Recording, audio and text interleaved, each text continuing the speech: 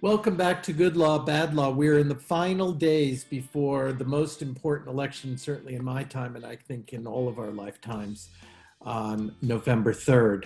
My guests today are two young, I mean that only in the best possible way, young climate activists who are turning their activism on the issue of climate change to electoral politics, not just at the presidential level, but all the way down the down ballot. This generation very well may be the difference in the outcome of many elections, not only in the presidential context next week. And how they're doing it and why they're doing it and where they're going and where their futures are taking them in electoral politics is the future of electoral politics in this country. And I would venture to say the future of democracy in our country. So stay tuned as my guests, Violet Massie-Vereker and my very own Olivia Freiwald, join me on this episode of Good Law, Bad Law. Stay tuned, and if you haven't already, please vote. Thank you. Well, there have been a number of studies in the last several days, including one from Harvard, talking about how this year, the youth vote in next week's election could break all records. And if history shows that that's true, there's no question it will be climate change. That's the issue that has brought so many young voters out to get involved in this election year. So I've invited two climate activists working on the election to be on the podcast today and talk about the work they're doing. I want to welcome both of you. Violet Massie-Vereker and my own daughter, Olivia Freiwald. Welcome, both of you. Hi, thanks for having me, Dad. I'm so excited. I've been wanting to do this, Olivia, you know, for months now. And here we are, literally days away from this historic election. And this really is the election of a lifetime, although for you both, this is, I think, the first election for president anyway that you've been able to vote in. But you've been working on electoral politics for a number of years. Why don't we start? Each of you give just a little introduction to yourself and what brought you to the work that you're doing, and then I want to get into some of the specifics of the kind of work that you guys are involved in. Violet, do you want to go first? Sure, yeah. This is exciting because I haven't really thought of how to condense this before. But yeah, I think a lot of folks in my family have been really politically engaged and invested, and it was very much like I grew up in a culture of, being civically engaged and excited about reading the news and excited about learning about what our government was up to and how it was affecting us. And I remember being about 6 years old and my mom having me run up with flyers that she had written up about how incredible Obama was and all of his great policies, and like, go Violet, and me having to run up in the sweltering heat in Los Angeles and leave it on people's doorsteps. And that, I guess, was kind of the start. And then yeah, in high school, I definitely got more involved. I got involved with a local progressive group in my town just outside of New York City. And yeah, after Trump was elected, we realized that, yes, we lived in a blue state, but our municipal government was blue, our municipal government was red, our county government was red, and our state government was red. And so we were like, maybe we aren't in such a blue state. And so we started working on these local and state elections and began, alongside a bunch of other grassroots organizations in the area, to flip the village boards, the town board, and then the county, and then the state legislature in 2018. And that was kind of when I started to get really involved. And yeah, this past year, I took a year off. I was really excited to work on the 2020 election and got involved with Sunrise in New Hampshire in January. That's where I met Olivia. And yeah, I've been kind of throwing down, doing voter contact for Bernie for a few months until the lockdown. And then, yeah, got involved with Down Ballot Disruption and haven't looked back. Well, we're going to talk more about what Down Ballot Disruption is and what Sunrise is for people who don't know. But just very basically, how old are you? Where do you go to school? Yeah, so I'm 19 years old, and I'm currently attending Zoom Academy, Zoom University at McGill University in Montreal. All right. And Olivia, tell us a little bit about yourself and, of course, how old you are and where you go to school and just a little bit of your background. Yeah, I'm 21. I go to Tufts University outside of Boston, and I really got involved with politics after my senior year of high school, connecting my passion for environmentalism that really was there for my whole life as long as I can remember in little ways, and that turned political when I went to the People's Climate March in DC after Trump was inaugurated, and there was a lot of mobilizations in DC, and yeah, seeing thousands and thousands of people who cared about climate change like I did was really the first time that I felt like it wasn't all on my shoulders, so that was really powerful. And that's also where I got involved with Sunrise, because my coach in getting a bus of folks down to the march was one of the founders of Sunrise. So that was kind of a coincidence, a happy coincidence that got me into the Sunrise movement. And I decided to take a semester off from college during the midterm season in 2018. And that's when I first was trained on electoral organizing through Sunrise. I organized for 6 months in a movement house in Downingtown, which is like 45 minutes west of where I grew up, and learned so much during that time. And I didn't really realize it, but that also sparked my passion for down ballot organizing, especially because I was helping to elect Danielle Friel-Otten, who was running for state representative for Pennsylvania. And she had never been a politician before, and she took the No Fossil Fuel Money pledge, and she was a supporter of the Green New Deal before it was even the Green New Deal.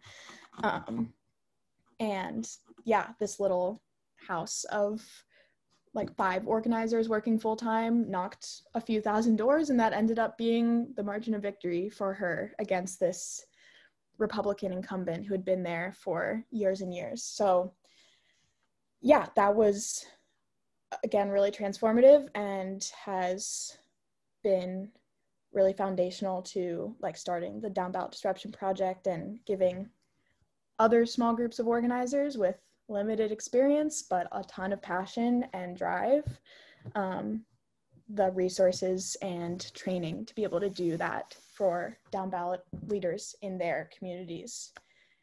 So I took another year off this year from college. I didn't realize how convenient that would be with COVID, but yeah, met Violet in New Hampshire working to elect Bernie, and then working with her and a few others on the Down Ballot Disruption Project ever since. All right, so for people who don't know, what is Sunrise? Big organization, and what is the Down Ballot Disruption Project that you're both involved in? All right, so Violet, why don't you tell us about what Sunrise is, and then Olivia, you can describe the Down Ballot Disruption. Yeah, definitely, and Olivia, definitely fill in the cracks where I have any. But yeah, Sunrise, as it is always kind of talked about in the one-liner, is a movement of young people across the country fighting to stop climate change and create millions of good jobs in the process. It was formed in 2016 when a number of leaders in the student divest movement on college campuses across the country felt that Obama wasn't moving quickly enough in terms of fighting for clean energy, and Hillary Clinton didn't have any good climate plans. And so, yeah, there needed to be a youth movement that represented the stake that young people have in this crisis, and to use direct action as well as youth political engagement to demand solutions and policies to address this crisis and this problem at the scale it demanded. And that was before Trump got elected. So yeah, it's, as I understand it, after Trump got elected, there were about 20 or so hubs across the country, sort of chapter organizations in key areas that were working with the DNA and research that the Sunrise Movement founders had done on movement organizing and how that had changed the American political system in the past. And yeah, kind of acted on that in local contexts. And then that was kind of, I think, as those 20 or so hubs across the country grew in a lot of key cities, that was what led to Sunrise Semester for 2018 to work on the midterm elections and elect climate champions down the ballot, including like, Olivia was saying, including Danielle Phil-Otten and AOC and a number of others. And that was hugely successful and ended with the Pelosi sit-in a week after the midterm elections. And that was explosive, as it was hundreds of Sunrise organizers coming from across the country to really switch the narrative. And I actually remember seeing Sunrise at that time. I first came into contact with them in July 2018, but didn't get involved for another year or so. But I remember seeing coverage of that and was so shocked because it was the first time where young people, progressive young people my age, were angry at Democrats. And like, I never really experienced that before at that scale and with that kind of anger and force behind it. And it was just, I think it was a wake up call for so many people across the country and in the climate movement about the climate crisis and how it affected our country and how leaders that, you know, Nancy Pelosi, who we regarded as this like feminist icon and Democratic leader and who was about to be the new Speaker of the House, was actually completely failing on this issue. And yeah, it also helped that freshman, newly elected Congresswoman AOC joined the sit-in. And yeah, so after that, Sunrise exploded into about 200 hubs across the country and has been growing ever since. Yeah, I think that's most of everything. Is it true? Because AOC gets a lot of credit for promoting the Green New Deal and issues of climate change and green jobs and all that's part of that. But really, it was Sunrise that originally put forth that concept. Isn't that the case? As I understand it, I think the Green New Deal there had been discussions about what a Green New Deal could look like, and Sunrise was very much founded with, like, coming from the divest movement, but then like latched onto the Green New Deal and we're like, this is what we're going to be championing and fighting for. And it still blows my mind that AOC's very first piece of legislation, like as soon as she got in office, was the Green New Deal. But yeah, I definitely think that Sunrise put it on the map in a lot of ways. Okay, and so Olivia, you told us a little bit about the work you did in 2018, and Violet, you too, in your local community. I think so many people think getting involved in politics means voting, voting for who the next president is going to be. But obviously, in every community across the country, there are many, many important elections that take place on the same day. So what is the concept of down ballot disruption? How did you come up with this? What is it you're trying to do? And how does that connect with getting young people engaged? That's a lot. I know that was about 4 questions. That is a lot. I'll do my best though. So the concept of the Down Ballot Disruption Project came partly from the moment we were experiencing within Sunrise in the movement internally and also within the presidential election, where it became clear that Bernie was not going to be the nominee, and that Biden was most likely to be the Democratic nominee. So there was that moment of, how are we gonna turn out young people to vote at the scale that is required to beat Trump and make sure that he does not get a second term, because that's out of the question, while Biden is now the leader of the Democratic Party and, the person that we're presenting to beat Trump, when before Bernie had this huge, huge base and following and energy behind him from young people. So that was coupled with a feeling of there being this huge gap in Sunrise where there were all these endorsements of US Senate candidates and congressional candidates, and a lot of energy and power, like people power from our movement being put behind those races and it being really successful, but not any resources or training or support being directed to hubs to do to run field campaigns in their communities in a way that's specific to the needs and circumstances of where they come from. And we just saw the need for something that is less one size fits all and more, developing leaders at the local level who know their community the best out of anyone, to like take control of how decisions are made locally. And so that being the context and the reality of local and state races being just so like this murky kind of fog with everyone, really, like all voters, it's just very unlikely that you would find someone who knows about, what their state senator's platform is or about the city council race coming up and the differences in the candidates. So, and especially in young people, it's just not accessible, that information. And we're not taught it in school. So all that being said, we said that this thing needs to happen, and also it's the strategy that is going to help us defeat Trump in November, because it's going to actually turn young people out in ways that Biden himself can't do.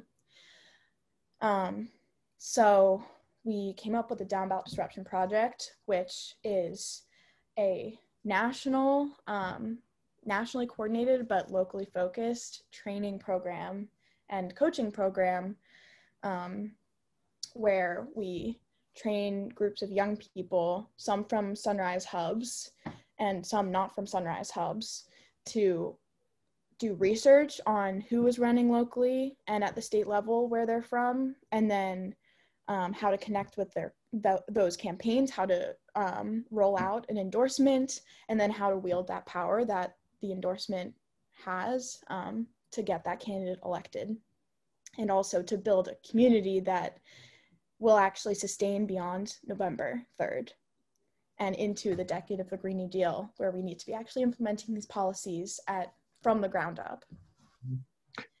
Well, and that's where I want to eventually get to, is some of the plans for the future for the groundwork that you're all laying, and because I think that's really inspiring, and I think everyone needs to know about it, especially young people, so they can get involved in this.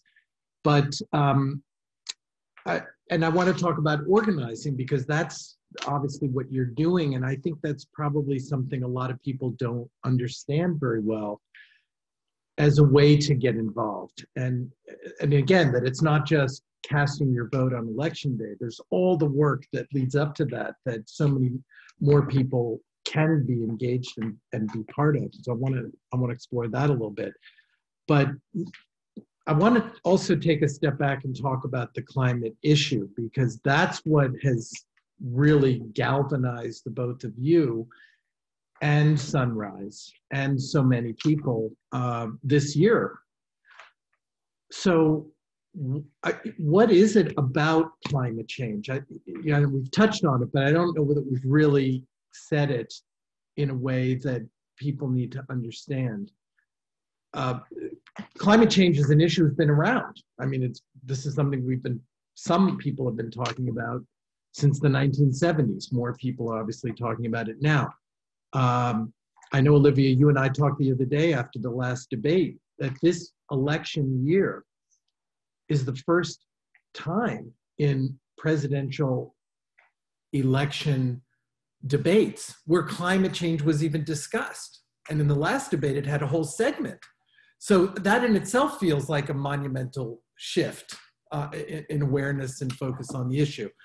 But if we're going to see record turnout of young voters, which it does look like we're going to see this year, what is it about the climate issue, do you think, from your experience, from all your conversations with other young people engaged now in the process, what is it about that issue you think that is so galvanizing for so many young people? Go ahead. Violet, you go first.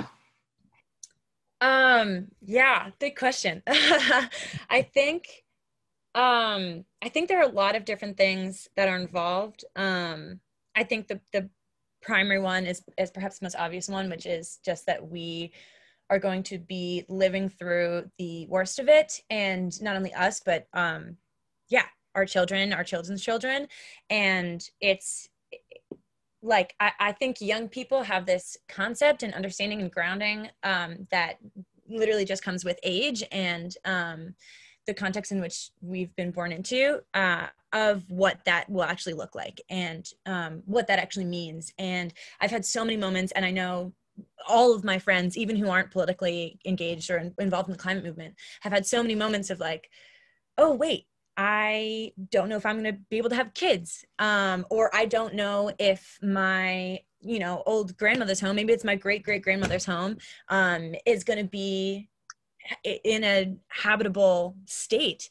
I don't know if I'm going to be able to follow my dreams and go and live in Los Angeles and work in the entertainment industry, because it's always on fire and literally there's oppressive heat that has a direct correlation to mental health. And when you're thinking about the future, you think much further into the future than someone in generations above us think naturally.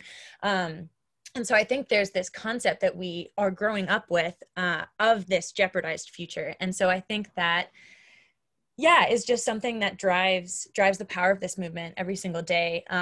And it drives the power of it in a peripheral way as well. Like my younger brother is 15 years old and has nothing to do with politics or environmentalism. And he has his own very specific interests.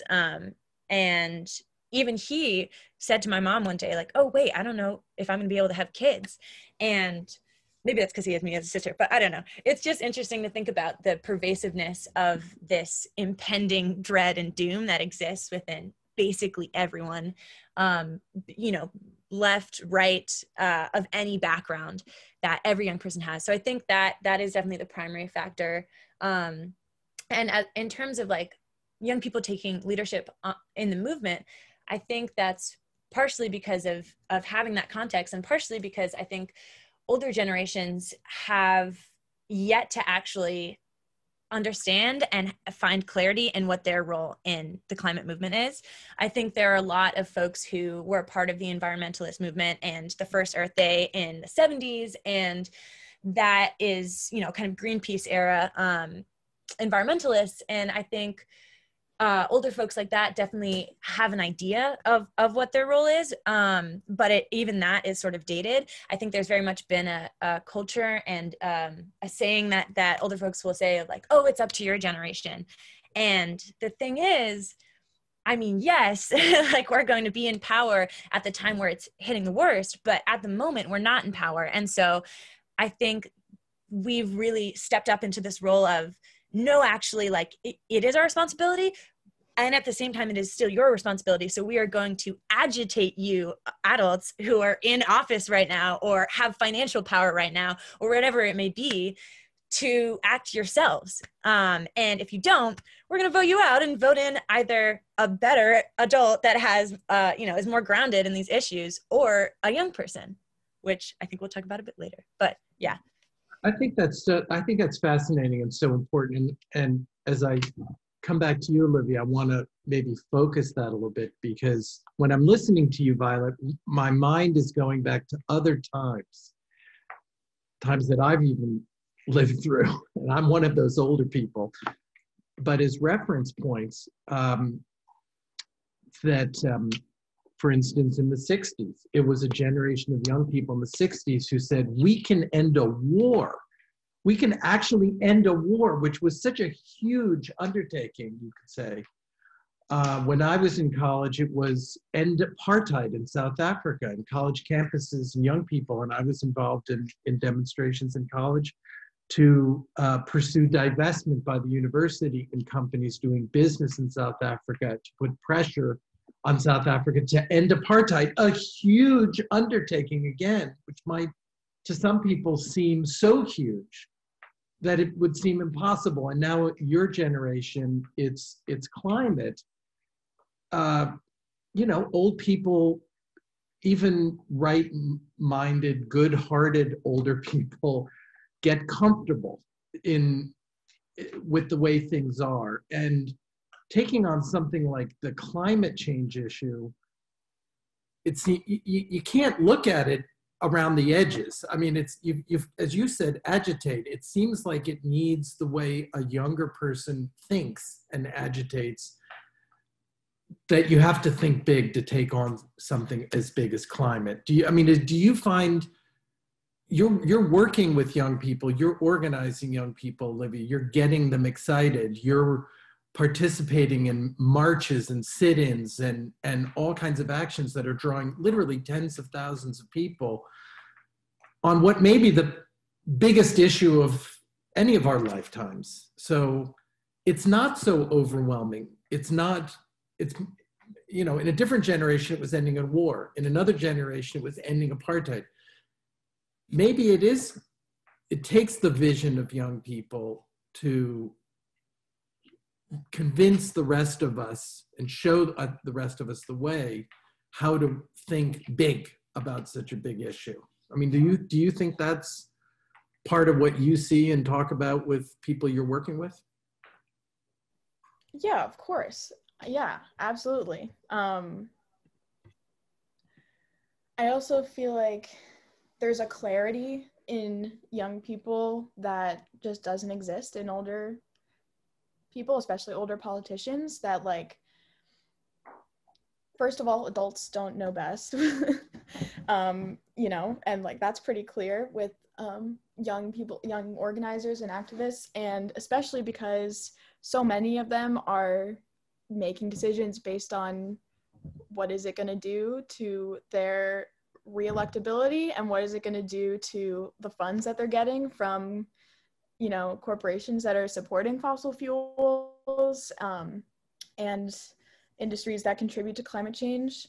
And that's just like so mind-boggling to me and my generation that is even in consideration, that like this is literally life and death, and that we are not old enough to run for office, but if we were in office, we would be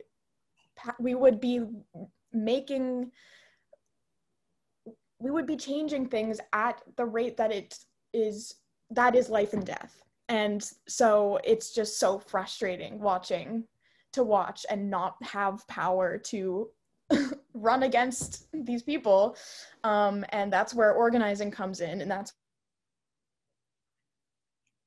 Uh-oh, I lost your audio, Olivia. Hold on. Olivia, no. I lost your audio for a second, Olivia. Can you hear me now? Yeah, you're back. Yeah, I was just saying that it's really frustrating to not have like the power to directly run against these people in office who are like supposedly fighting for the right causes and are Democrats, and, you know, talk about, well, climate change is real, and then that's kind of the end. But that's where the passion comes from to organize, and that is the power that we do have. And so people that we work with and who are growing up with the knowledge that climate change is very real and so much beyond that already in their DNA, that is, you know, showing them that they have that power to organize, to elect people who will stand up to incumbents, to stand up to people who have reason to. All right, you're back. Reason to not pass bold climate legislation. That's where the passion comes from. That's where we get people. And what, so. Sorry if that was spotty. Yeah, no, I don't, it just went fuzzy for a second. It's okay. So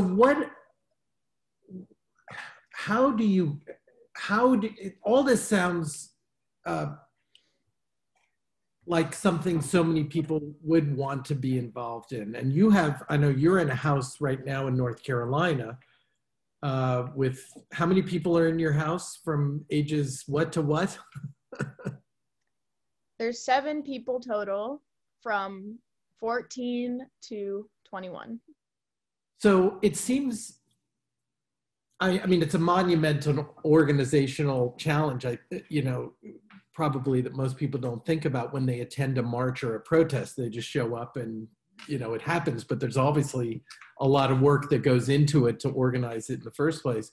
But you guys are, and have the added challenge of pandemic, which we're still in the middle of. You can't knock on doors, you can't have rallies. There's just a lot of things that you can't do maybe the way you would have done them otherwise. So what does it mean to organize young people? What are some of the tools that you're using to help people to have the tools they need to then go and organize other people?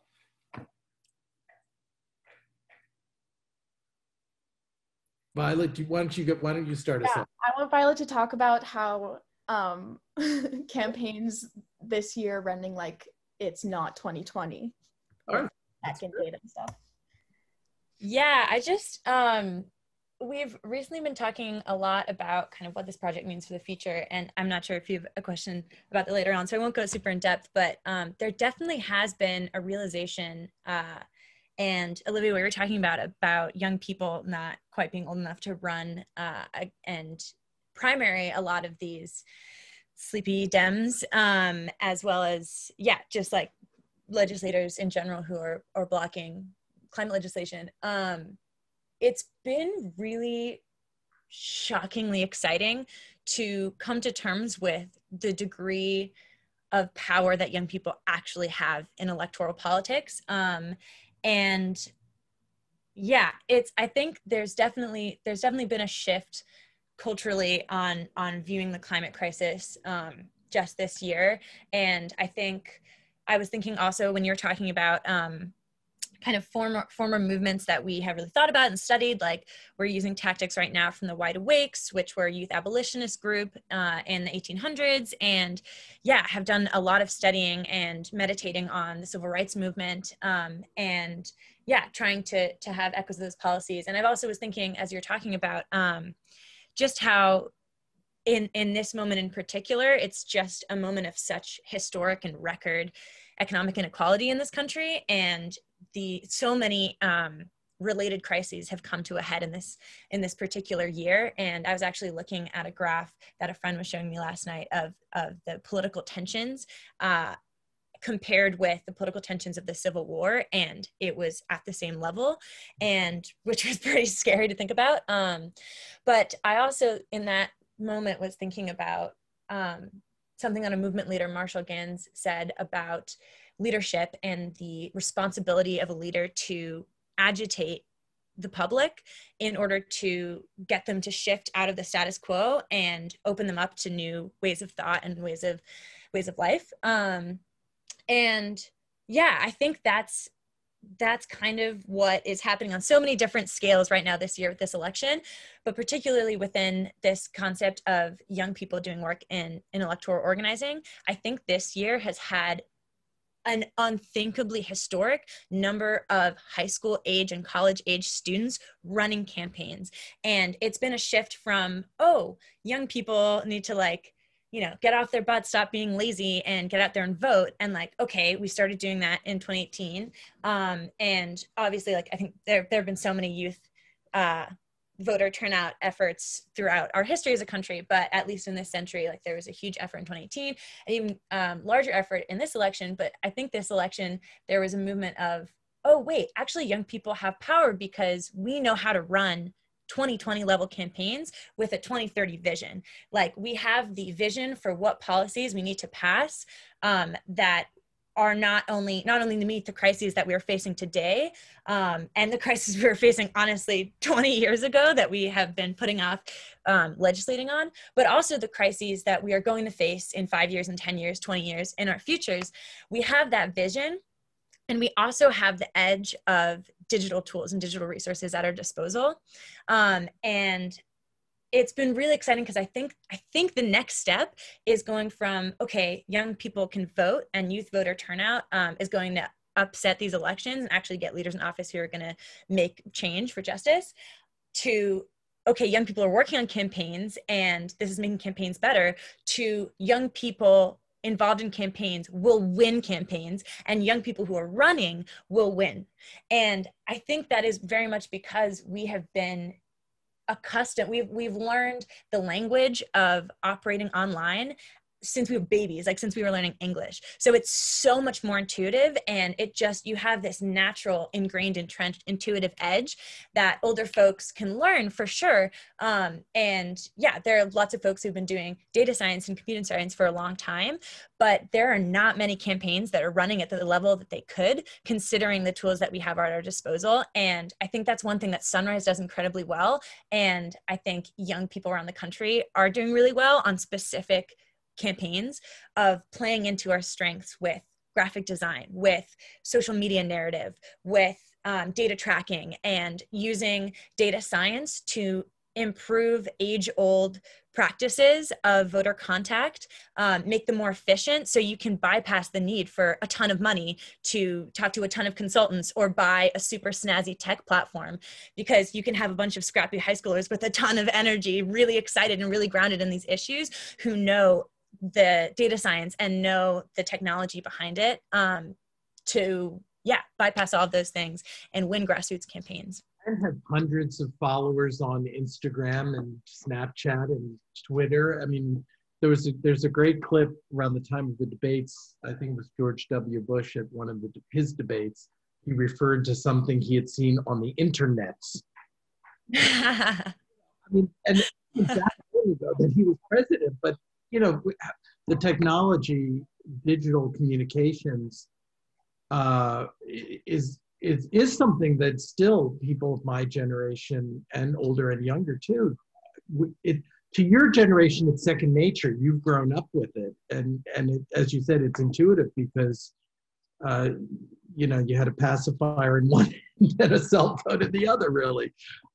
So, Olivia, how is that? Again, how does that connect with where we are in the campaign right now, let's say, because we really are down to it. We're down to the last few days. So people who will be listening to this and people who are listening to this who have kids or know young people or have cousins and others in their family and friends and in their circles who they can get to listen and get involved. What is the message, let's say, for the next several days on this, you know, that if you could talk to each and every one of them, what is the message they need to hear? And then I want to save some time to talk about where we go after November 3rd, where you go, I should say. Yeah. Well, first of all, we need to make sure that everyone votes. You know, that's pretty clear. And we do that by doing something called relational organizing. And to what Violet said, you know, upgrading these age-old practices of like door knocking. And that is something that we can't do during the pandemic. You know, some people are doing that with masks and 10 feet apart. And, you know, that's one way that a few campaigns are willing to do. But something that is even more effective at reaching voters and like retaining people's attention with politics is by reaching out to people who are already within our networks. So that's what relational organizing is all about, is using relationships that we have where there's some foundation of trust. Like it could be from middle school and you've already graduated college and you reach out to someone that you went to middle school with and you like, hey, it's been a while, what's your voting plan? Like that is so much more effective than a mass text going out from a campaign saying, hey, have you voted yet? Or do you have a voting plan? Yeah, it's like 3 times more effective than canvassing and 5 times more effective than phone banking, something crazy like that. So that's first of all what I'd say. If you don't want to leave the house, if you're immunocompromised and can't risk, you know, COVID at all, then make a list of the first 20 people that come to mind who live in your state and see if they have a voting plan. The second thing that we're pushing the people that we coach to do is to post up outside of polling locations during our early voting. And, like 30% of people in 2016 didn't complete their ballot. And that's because they didn't know about the candidates running in down ballot elections. So you might see, a few signs outside of polling places for Biden, for the Senate race, for, a federal congressional race, and maybe the governor, but you won't see signs for anything lower than that. So just making sure that people recognize the name of the person that you have endorsed, that is even like what it takes to get that bubble filled in, and make the margin of victory for that candidate, or just encouraging people to just fill out the entire ballot. That's huge. What does that mean, post up at the polling place? You physically going there and physically going 100 feet, at least 100 feet, right, from the entrance, so that you don't get in trouble for electioneering close to the polling location. But yeah, encouraging people like, hey, thanks for voting. Can you like reach out to 3 more people and make sure that they're voting? How has your family all voted? Make sure that you fill out the whole ballot. And so standing out there and having some kind of like merch on from your campaign, your down ballot campaign, or a sign. You can make it really easily at home. Like I said, like name recognition is all it takes a lot of the time. And these races are decided by dozens of votes sometimes. So you can make a humongous difference. right. And people have big lists. I mean, again, I don't, you probably have many multiples of my contacts in whether Facebook or Instagram or Twitter. And I would imagine how receptive do you find people are to that? If you're engaging one person, let's say, and who says, yeah, I want to get involved in this, is that effective? Because it's so intuitive to a younger generation, and I don't say that in any way to be disparaging. I mean, I think your generation is the future of the planet, by the way. But do you find that, how effective do you find that to be, that relational organizing, where you might have thousands of followers on Snapchat or Instagram? Yeah, Violet, do you want to jump in? I mean, I texted someone yesterday and she replied from my acapella group in high school, and she replied really quickly and was like, yes, thank you for doing this. And come closer to sorry, I think I'm playing with my AirPods case, so it keeps connecting. That's my bad. Okay.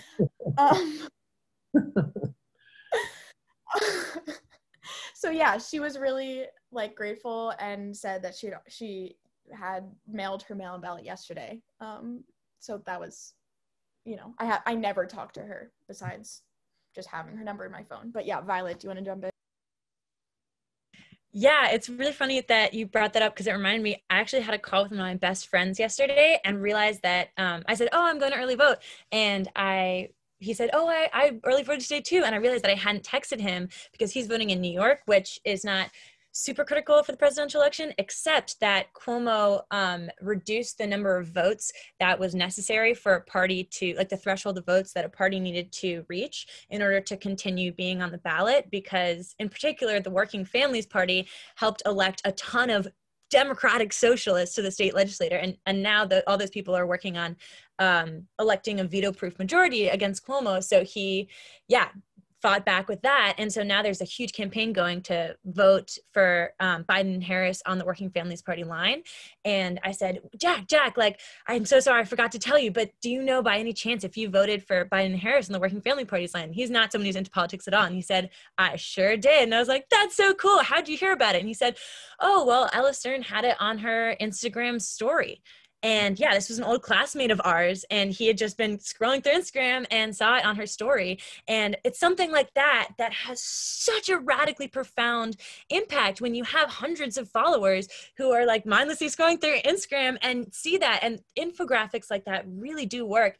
And also, I think we just know, like, young people not only know how to utilize technology and social media, but we know what our peers, like what will reach our peers. So we know that if we send out a mass text to young people that's very formal and, you know, use lots of capital letters, people probably will read that, but maybe they'll ignore it. But if we send one that's much more personal, uses text language, you know, maybe emojis, whatever it may be, that's going to reach someone a lot quicker. And we also know that things on social media, there are algorithms in place in social media. So if you create a very kind of formal looking graphic, sometimes they catch people's eye, but oftentimes they'll get sent to the bottom of your feed. But if you post a video, or you use like Instagram story or IGTV or Facebook TV, Facebook Live, that algorithmically will go higher up in people's feed and is more likely to be seen. So there are just so many things like that where, yeah, it's just exciting to feel so powerful in these elections and realize that we actually, the millennial and Gen Z youth voting bloc is the largest voting bloc in the country in this election. So it's just about turning them out, and we know how to turn them out. And there's so many youth orgs around the country doing this work right now. So, yeah. Well, and of course the work. I also just quickly wanted to add that it worked like there's no better case study than the uprisings for the movement for Black Lives this summer, and how Instagram was so central to mutual aid efforts, to fundraising for families who were victims of police brutality, for like supporting protesters in the streets who are being tear gassed, for like doing trainings, for offering trainings on how to safely protest with, you know, like threats of police violence. I saved so many posts that my friends would repost, or be like, you know, someone sent me this, I'm posting it here. If you want an action step, here's 5 things that you can do. And I know so many people who have like their saved items are full of those things that, you know, got so much participation because they were blowing up on Instagram. That's fascinating, because I've never heard that. I've never heard of the role of Instagram in that. And actually, that's perfect segue to what I was going to ask you next, Olivia. But before I do, and we will say this again at the end, but if at this point there are people listening who want to find out more about what you guys are doing, give us the place where people can go to get more information, get in touch, learn about Down Ballot Disruption, learn about Sunrise. Go. This is it. Go ahead. Yeah. So I would say just, yeah, search up Down Ballot Disruption on Instagram, on Facebook. We also have a website, downballotdisruption.org. Yeah, those are all the DBD specific handles where you can find out more information about the folks involved in our program and what our plans are for the next year or so. And yeah, with Sunrise, if you look up Sunrise Movement on Google, there will be 8,000 million things that pop up. So yeah, definitely. And I'll put in my own personal plug for this, because a friend of mine, I won't get specific with names, but a very good friend of mine was telling me about his son, who's 17, lives out on the West Coast, and was saying he's got so much energy and interest and wants to get involved, feels there must be something he can do even during this time of pandemic, but he didn't know what to do. And we put him together with Olivia, and they talked, and now he's involved, and I can report back. He's so happy. He's so excited about what he's doing. And so that brings me to the next question, because all the focus right now in these next 3-4 days is obviously on November 3rd in the election. But starting November 4th, you know, the real work is going to begin again, because even if I don't think there's any secret what I think should happen when Biden is elected, you know, there's a lot of work that's going to have to be done. And what you're putting together, all the training, all the organizing, all the work and study and research, is building towards November 4th. Not just, not you know, you're not going to all just go home on November, after the polls close on November 3rd. So that would be a huge discussion, but give us, because I want people to understand how your generation is going to reshape politics and reshape this issue starting November 4th. So just give us some of the flavor of some of the things you're going to be working on. What are the agenda items? What do people need to learn more about, get involved in? Because young people are going to drive that train. So what are some of the things that should be drawing them into this starting November 4th? Go, Livy. I think that goes in perfectly to what our plans are, or our vision is for Down Ballot Disruption for the next 2 years. But yeah, November 4th, we need hundreds of thousands of young people flooding the streets and making sure that every single vote gets counted. And to, no matter what the outcome is, I mean, you know, hopefully it's a Biden landslide. And in that case, we go out and we, you know, we say, Trump, your time is over, and Biden, your time is ours, and start pushing, him more to the left. And we've been successful at it so far. His climate policy on his website is names the Green New Deal as its framework. Moderate Biden, you know, that he's been in federal politics for decades and decades as a moderate, and is talking about the Green New Deal. So we know that he can be pushed, and that's what we're going to be doing from November 4th on. Yeah, to set his agenda for the first 100 days and his first term. And from then on, you know, our plans as DBD is, like I said before, is having these sustainable communities that come out of organizing to get Trump out of office, that then can, you know, level up their leadership even more in the years that come, and kick off this decade of the Green New Deal that's starting this year in 2020 by pushing for really locally specific, hyper-local Green New Deal policies. Because this Green New Deal platform nationally, federally, doesn't mean a lot to, you know, the tiny town in Appalachia that is dealing with the fall of the coal mining industry and is trying to rebuild into something better and safer and with better wages.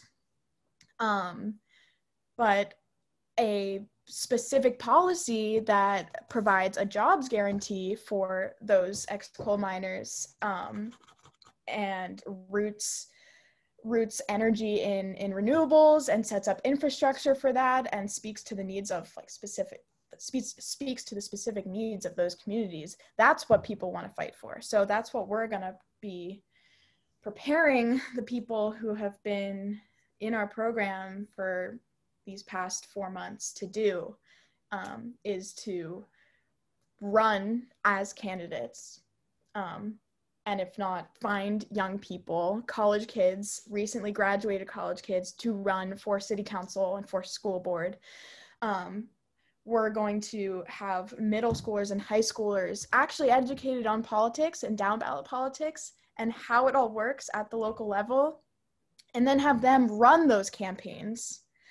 And then have, while they're doing that, push through nonviolent direct action those Green New Deal policies that pertain to their everyday lives, and, you know, will set them up for an actual livable future, doing nonviolent direct action to make sure that those policies are implemented on day one of that young candidate's term. So that's the dream of what we want to do. Well, it's a reality though too, and that's the thing. You know, it's you know, Bernie Sanders will probably have some role in a Biden administration. Elizabeth Warren probably will have some role. Other leaders, you know, many of them in that older folks generation and even older, will have a role. But what you're making clear is that the voices of the people, voices of this the Vietnam War didn't end because there was some right thinking politician at the top. You know, apartheid in South Africa, yes, had a big lead, had Nelson Mandela, you know, a world historical figure level leader, but he couldn't have done it without all the people who took to the streets in South Africa and in this country and around the world. So it might be easy to think, oh, we've elected the right candidate, or we're going to have this person or that person in the cabinet. They'll take care of it. They're not going to take care of it. They're not going to take care of it in the right way unless, as you say, hundreds of thousands of people get involved. And it's not just a dream. I think what you're doing is making a dream a reality in a globe-changing way. I think it's inspiring. I think my generation, old folks like me, have to listen and hear your voices. You know, how would you address the challenges starting November 4th, Violet? How do you see your generation having your voice heard? Yeah, absolutely. And I have to jump in a minute to another training, but yeah, I definitely, as we were kind of going through these things, as what you're saying, Olivia, I was thinking about two quotes. The first being the night that we won the New Hampshire primary for Bernie, when someone got up on a chair and said, the actual victory of this night isn't that we won for Bernie, even though that was a monumental achievement. It was that everything that we won and built throughout this election is going to be there tomorrow. And I think that's very much the story of this election, and we're going to make it the story of many more elections to come. I think also, like, young people throughout history have been the forefront of so many revolutionary movements because we're learning all of this history and all of the, you know, the inner workings of current events for the first time, and having these like explosive, energetic, passionate moments of wanting to make change and wanting to affect change as we're learning all these things for the first time, and also have this specific kind of in-depth knowledge that comes from, just learning and being in school. And so I think the next year is very much going to be building this institutional knowledge of how to run these, 21st century 2020 campaigns. I also think about this quote that my step-grandfather said. He worked with computers a lot in the 1980s. And he said this thing once about how when computers get in the hands of young people will change the world. And he said that because we have never had more access to technology and resources than we have had today.